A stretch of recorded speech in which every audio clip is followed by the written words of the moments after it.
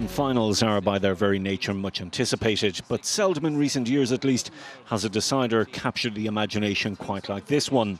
And so for Donegal and Mayo, it all came down to this: 70 minutes of gut-wrenching effort to make good on all the training and preparation. And what a start for the favourites. Carl Lacey supplying the ball, Michael Murphy doing the rest. Great shot, great goal! Colin McFadden tapped over a close-range free before delivering another killer blow.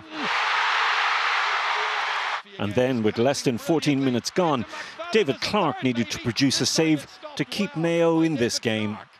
The Mayo response was a couple of frees, the pick of them from Kevin McLaughlin.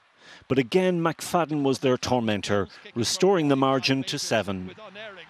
Mayo eventually settled and started to get to grips with this game, and 4 unanswered points, including this from Michael Conroy, had them back to within 3. But then the man of the half, Colin McFadden, landed another big score. But the last word would go to Enda Varley. His point meant Mayo trailed by 3 at the break.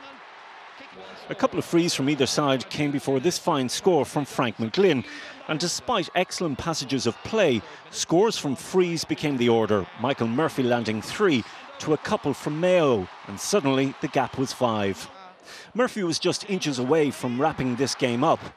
As it was, such was their stranglehold, Mayo could muster little in response. Points from Richie Feeney and this by Lee Keegan brought the margin back to 4. But by this stage, they would have been the most unlikely of winners. And almost fittingly, Neil Gallagher, who'd had a massive game, closed out the scoring for Donegal. Jason Gibbons knocked over a Mayo point, and their best effort on goal came with time up. But there was no denying Donegal.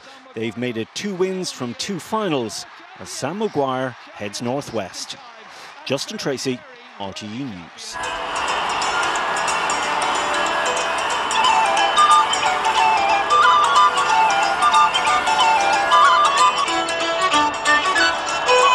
Beautifully in there to Murphy.